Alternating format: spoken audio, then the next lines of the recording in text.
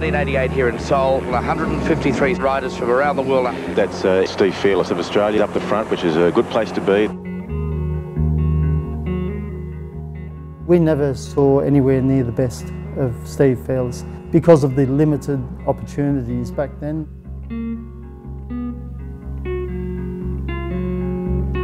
Look, I was just happy to get back on and race. Oh, and I had no expectations of riding off the scratch mark at 50 years of age. He was Steve Fairless up there in the finish in 1, 2 and 3 and then they started paying him attention and started hearing whispers, Steve Fairless is back. He's back. Ultimately, it's about Steve proving that he's got what it takes to be world champion. He's using this as an opportunity to settle some unfinished business.